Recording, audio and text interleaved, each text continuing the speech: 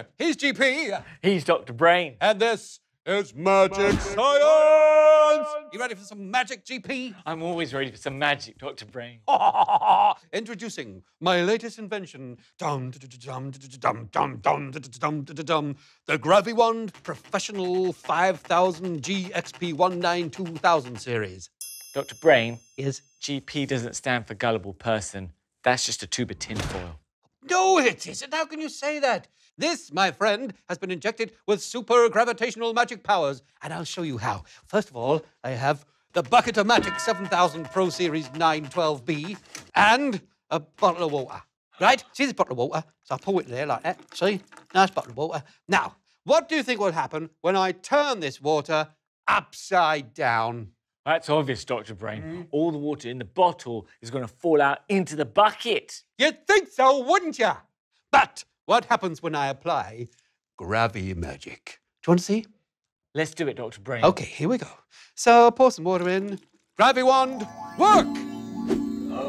Wow, Dr. Brain, the water stopped. That's magic. Yes, you see, and the thing is, oh no, quick, make it work again. That's incredible. How do you think I did it?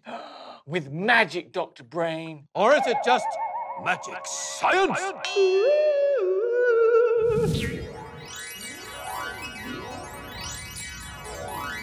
Gravity is trying to pull me down. I'd better explain what happened before I'm sucked into the Earth's core. Come with me. Earlier today, I got hold of some garlic. I didn't need the garlic, but I took the mesh that was around it and glued this inside the bottleneck. It's easiest to use a glue gun for this, but get an adult to help. Trim the mesh neatly after the glue is set.